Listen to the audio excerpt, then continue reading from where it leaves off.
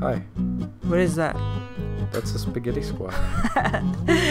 No shit, Sherlock. No shit. On tinfoil. No shirt, Shitlock.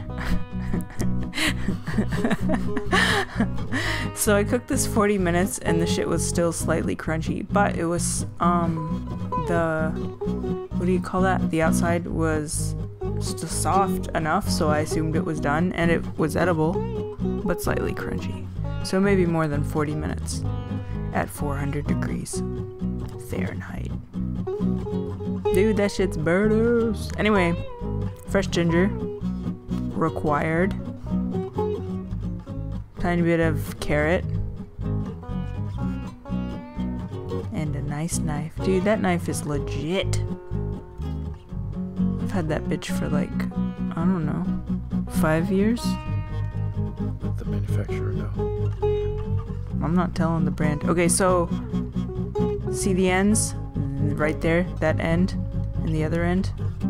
I separated those from the middles. Alright, shitload of arugula. What do you think of this dish? It was good. Really good? Kinda good? Medium good? It was...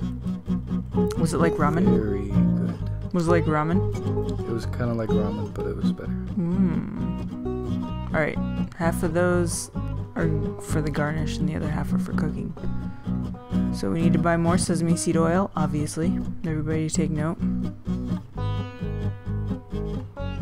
So let's cook the end pieces of the mushrooms, green onions, ginger. Where's that? Carrots. Bam. And then some of the ginger, and we'll save the rest for the broth. Do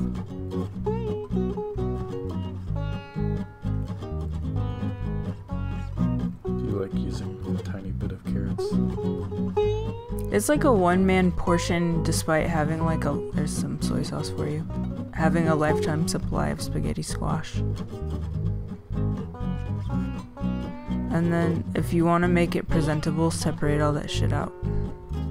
If not, just like throw it together. Dude, too much carrot is no good. A polite portion, please. And that shit, you need a lot of arugula because it will shrink down. Try to think of an analogy. But I can't. Okay. So that's 2 cups of water. You could do 1 or 2 cups of water, and all the flavor from sauteing will be part of that, and then we'll just boil the ginger and the mushroom together and the soy sauce. That's reduced sodium, so good luck figuring out the exact amount, because reduced sodium is like an enigma. It is for me, for this cook, for this rich bitch. So that's adding salt, because Asian food needs a lot of salt.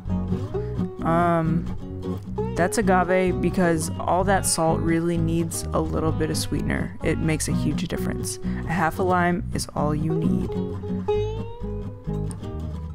The sriracha is actually really essential to, if you haven't used it for making Asian food. It's surprisingly pretty fucking essential. So here's me acting like I've never owned a ladle in my life and doing like 2 ounces at a time to fill up a fucking bowl. Oh, this shit was so good. Perfect. It was perfect for today. It was like chilly out. It was perfect. My soul melted. My black soul melted. How about yours? And you? It warmed up. Yeah, that too.